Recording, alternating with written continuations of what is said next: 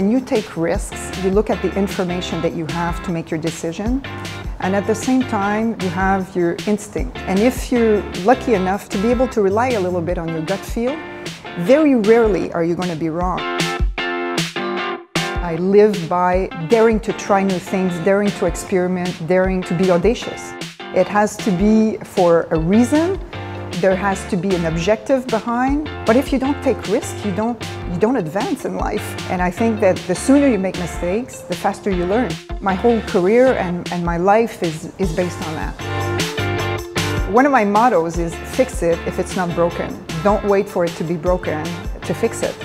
When things are running smoothly, that's when you have to expect that there's going to be a storm around the corner. And if you don't anticipate, I think you're going to get caught by some surprises that could affect your brand. When you're looking at your competition, you're looking behind. You're not looking ahead. You're not thinking what you should be doing moving forward and how you want to continue to build your business.